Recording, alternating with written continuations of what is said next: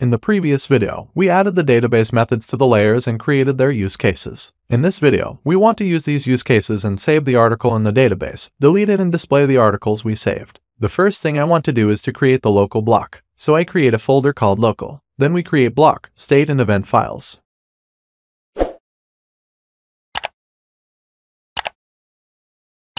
We have 3 events: get saved article, remove article, and save article. So we have defined these 3 events. First, we define an abstract class called local articles event, which has the article entity in the constructor. Now to define the 3 events, we need extend the local articles event. Because many of you know the block, I will not go into the details. We have 2 states: local articles loading, which is for displaying the loading, and local articles done. After the articles are fetched, we use this state and display the articles. Like events, first we define an abstract class called local articles state, which has a list of article entities in the constructor. Now we define classes by extending local articles state. Now we define local articles block and set event and state. Here first we need to define instance of the use cases that we should use, which are also accepted in the class constructor. Now we must specify an initial state by passing it to the superclass via super that we set the local articles loading. The next step is to create methods and use cases. The first method we need to create is called onGetSavedArticle. In this method, we fetch the list of saved articles using getSavedArticle use case and emit local articles done state to display articles.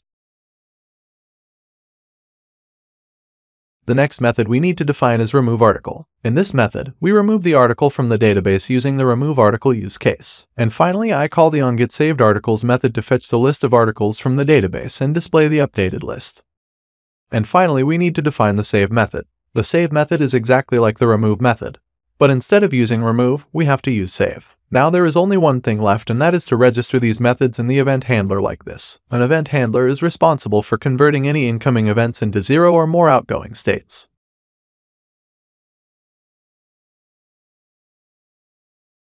One thing we forgot. In the save and remove methods, we did not set the article we want to save or delete in the use cases parameter. So we do this like this.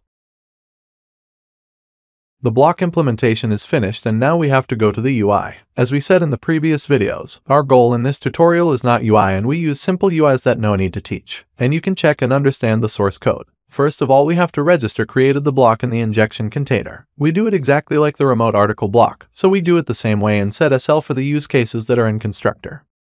I created a new page called article detail, which accepts article entity in its constructor and displays article details such as image, title, and description. In the daily news page, I defined a method that when we click on the article, we go to the article detail page.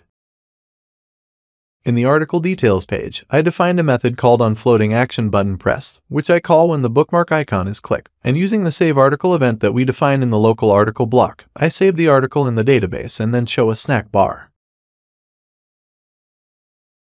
And to display the saved articles, I created a page called Saved Articles, where we fetch the saved articles in the database using the getSavedArticles event, and then display them. This is so simple. To access this page, I created an icon in the app bar of the daily news page, and when we click on it, we go to the saved article page.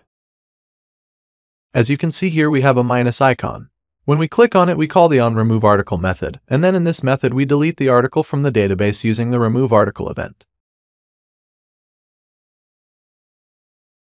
This was the last part of the News app project with clean architecture. In this project, I tried to teach clean architecture with a project.